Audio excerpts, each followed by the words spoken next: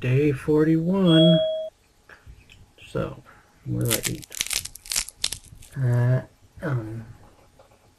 Well, I had, I had 4 slices of pepperoni pizza from Domino's and about 4 hot wings. Later, I had a Pepsi Max, about half a can, 0 calories, and I had a Corona, a Pabst Blue Ribbon, and 4 more slices of pizza from the Comedy Club at Anchor Bar. I had 4 Reese's sticks, and that's pretty much it for food. As far as working out,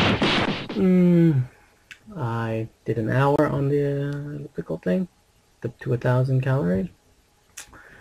Just try to do 90 minutes next time, or next few days, to make up that nothing that I did the other day.